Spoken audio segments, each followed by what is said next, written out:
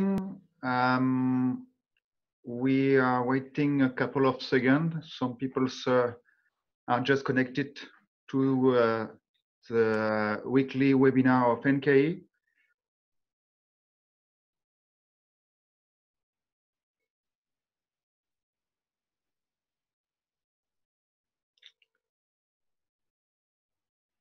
So today we are more than 20 people participating to the webinar.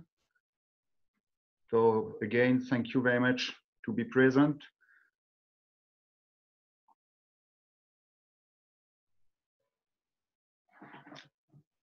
Okay, so I propose to start. Thank you very much for all of us to be here today. My name is Colin Freedom. I'm the sales manager for NKE Instrumentation.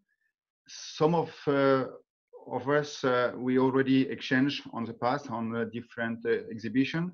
So we are talking today about an application case regarding the sedimentation. So we have a partner that was in charge of a big study on the Rance River. So this big river is located in France, and a drum was constructed at the estuary place. So I'm introducing the context of this big study. So again, you can see on the map the France here, and the Rance River is on the northwest of the country. It's a long river with an estuary parts with 2 tidals per day. So this is close to Saint-Malo, a very nice city, not far away from Mont-Saint-Michel. The river is more than 100 kilometers long, and the flow of this river, and this is one of the main argument, or let's say important specification to build a drum is the flow, and this flow for the Rance River is around 12 cubic meter per second. So the tidal is also a big tidal because every day the average tidal is around 7.5 meter. So I just want to show you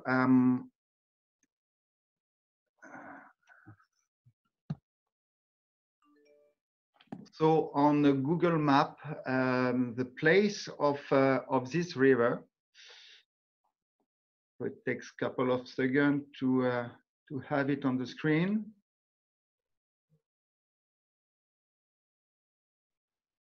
Okay, so you can close this.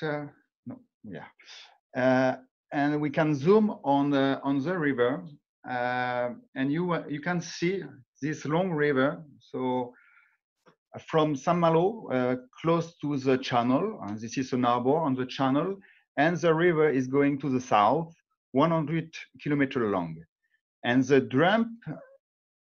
So here we can zoom on. You can see, no, no, go down. Sorry, we have, go down again, here. So this dam was built to, of course, to link the 2 parts of the river, but the main reason they built the dam is to produce electricity. So we can change to the next slide. So the dam was built so to produce electricity, and we are using they are using the tidals to move the machine in order to produce the power. So this the power plant was built in 1977. This is the older power plant using tidal of the world. So from now, many other examples exist around the world, but this is the older one. So the annual production is around 500 gigawatt a year, and we have 24 turbines, 10 megawatt each, along the river. So they cross completely the river. And the operator is the biggest operator in France is EDF, Electricity of France. So you can see on the picture the situation of the drum. There is a road on the top that for the cars, so they can use also the drum as a road. And on the right of the slide, you can see the system. So when the tidal is coming high, the machine is turning in one round. And when the tidal is coming out, the machine is turning also, so that we can produce electricity along the day, every day and along the day.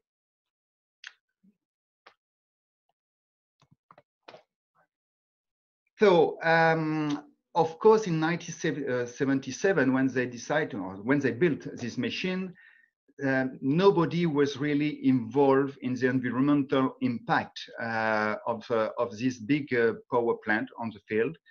And after years, and also because many organizations claim the impact of the tidal power plant on the field, as EDF has decided to measure the impact of this tidal power plant on the field.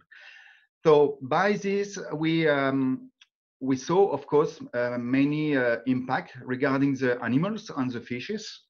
So some species of fishes doesn't exist anymore on this place. So there is a migration of the species. Of course, an acoustic concern as well.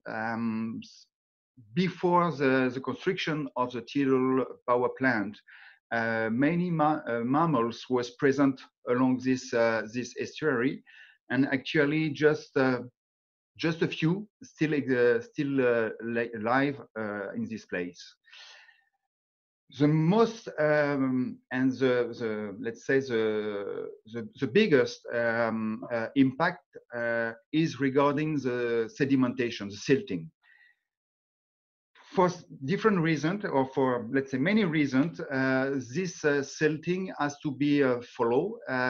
First, because if you have a lot of sediment on the water and sedimentation on the feet of the machine, the power production is reduced a lot. So for EDF, it is also very important to know how this, let's say, this barrier along the river can impact the production of power. But there is also another point regarding silting. This is the impact on the beaches. On this place, this is a very touristic place, and before the construction of the dam, the beaches was sand beaches, and actually there is a, let's say, something nobody can predict before. The sand is replaced by mud. So of course, the tidal power plant is the origin of this replacement of the sand by mud, and EDF has the responsibility to improve or to show what is really the impact of the power plant on the field. So for this reason, so it's not so old, because they started only last year. So in the 2019, EDF has decided to start a big study along this dam in order to know what is really the impact. So one of the parts of the study is the impact of the sedimentation. So we can see on the next slide what was really established to do this silt monitoring. So EDF has opened a big tender in order to do this study. So a company, a French company, wins this tender. This is a Cine company located in Caen, and they did a big study during more than, yeah, let's say almost 1 year, with different instruments along the river. So they start very far from the dam to deploy some equipment, and they try to understand what is the sedimentation transportation on the river regarding the tide, because this is directly linked to the tide, but also directly linked to the machine, because the power plant has really an impact. So for that, they deploy 17 instruments. Of course, instrument for the measurement of the pressure and the temperature. This is to know the frequency and the force of the tiles. They also measure the conductivity and the salinity, because this river is first a river. So the water comes from the land, it's fresh water. But at the place where the drum is, of course, there is seawater coming also because of the tide. So to know the impact of the tide on the flow of the river, they need to measure the salinity. This is for this reason they install also a salinity data logger. Of course, they install turbidity logger for the measurement of the particle in suspension, multi-parameter probe in order to have different other parameters like dissolved oxygen and so on. And of course, 3 altimeter named Altus. So we are talking about this later, and I will explain you how does it work. All of those instruments, and we are very glad to work on this subject. All of the instruments came from NK. So they were deployed in 10 different points along the estuary. So we can see on the next slide the map. So you can recognize the estuary. So from here, the channel area, and you see Saint-Malo, and this river, the dam, you can see here, and the river coming. This is a larger part of the river, of course, because it's continued. And you can see the different dot here, and the color each different instrument. So they install Altus very far from the dam, in order to really to understand where the sediment came from, because the sediment they find on the beach, this is not sediment from the sea, but this is this is sediment from the river. And in order to understand, of course, the sedimentation, but also the erosion, they install the Altus very far from the river. Okay, so now let's say have a zoom on the Altus. So you can see here on the picture how the Altus was installed. So it's a little bit fun to install an Altus, because you are, of course, most of the time in the mud. So it's not so easy to go for the installation, but also to recover the data later on, because Altus is first a data logger. So to collect the data, you have to go on site to recover the data. And in some case, it could be fun to go in a very small boat with mud everywhere. So we have some story very very interesting when the people are going to recover the data. So Altus is first an altimeter, and this is an altimeter working with an ultrasound concept. We have a transponder that send echo to the ground, and we are measuring the flight time for the echo to touch the ground and to come back to the transponder. And we are measuring this time. As we know the celerity inside the water, we can, of course, calculate a distance. So this is exactly what we are doing. when we are monitoring the sedimentation or the erosion on the ground. Here on this application, the transponder was installed around 20 to 30 centimeters above the mud flat. This is because, in fact, the monitoring time or the campaign, let's say, was not so long, several months. But when we leave this system for a very long period, most of the time we install the transponder around 1 meter above the sea ground. So for that, we are using a kind of frame that fix where we fix the transponder. So you can see it on this picture here. So we have the frame. The transponder is here over the arm. There is a cable, you can see it here, and after that we have the let's say the electronics and the battery housing, and we also have a pressure sensor on this part of the instrument in order to measure the let's say the tide, but also the wave.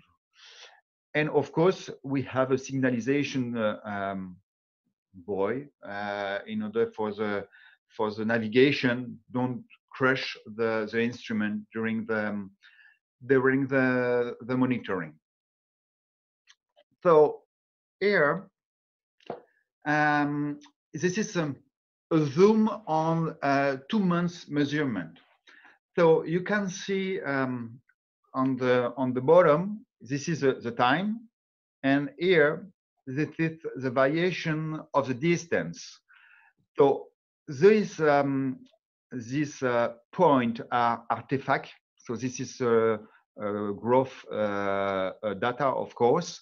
So don't take in account this, but you can see here the movement of the sea ground. So this is sedimentation, and we can start here some event, and here this is a high tide. So as you know, in the Atlantic coast and mostly in the channel area, we can have very, very high tide. So we see here, very far from the sea, in fact, the impact of the high tide on the transportation, the sedimentation transportation. So you can see during the high tide, this is the ground is decreasing and increasing, decreasing and increasing again. So what does it mean? That means the sediment coming from the land is moving somewhere. And this is let's say exactly what EDF would like to understand. Where is the origin of this mud that we can find on the beach? And by this study, so here we have only 2 months, but of course it was during 7 or 8 months. We couldn't understand that the mud that we can find on the beach come from the land. And we know now this is during some period, during the high tide, the sediment is moving. So of course, after that, this is only to understand the phenomenon. But after that, EDF now has to work on how do they have to work with the tidal power plant during the high tide? Do they have to close the vein? Do they have to open completely the vein? Or do they have to do a mix during the day, or during the different open during the days? So you understand let's say the hero of this campaign is the Altus instrument. So Altus instrument, you can see it here on the pictures. This is 2 parts. The first part is the transducer, where we have to be installed very carefully above the sea ground, because of course it has to be fixed during all the campaign. So the frame that fixes this transducer has to be robust and rigid, and it doesn't have to move during the campaign, because if it moves, of course, as it is a relative measurement, if it moves during the campaign, of course, all your campaign is false. So this is very important to fix it correctly. And the second part of the instruments, this is the housing, where we find, of course, the electronic board. We found also the battery, the memory, and as I told you, so you can see it on this picture, you can have you can see the pressure sensor, because everything is linked. When we are talking about sedimentation transportation, everything is linked. Of course, the sediment, I would like to say the quality of the sediment, but the materials of the sediment, but also the movement around, the dynamics of the water around. And we can see on the previous curves that this is the phenomenon is during the high tide. And to discover this, of course, we need also to measure the sedimentation or the erosion, but also the tide. And we use it. We use this pressure sensor to do that. Okay, so my webinar today is closely finished. I would like to thank Cine Company to offer us the possibility to see an application case. Thanks also to EDF for the authorization of to communicate on this subject. So we are working closely. We share, in fact, this information. And if you need more information, if you have any question regarding this application case and others, of course, feel free to send an email, or maybe you have the possibility as well to send some question by Zoom. And you can find this video in some days on our website and on our YouTube channels. This is the fourth webinar. The previous webinar was are also available on our website in some days. And I'm glad to announce that on next week, again on Wednesday next week, another webinar will be placed on the corrosion. It's also a very nice subject, very difficult to understand, but in NK we have this knowledge and the capacity to provide equipment to follow the corrosion on the sea water. So again, thank you very much, and hope this subject interests all of us. And again, we will reply to your question by email in the next days. Thank you. Bye-bye.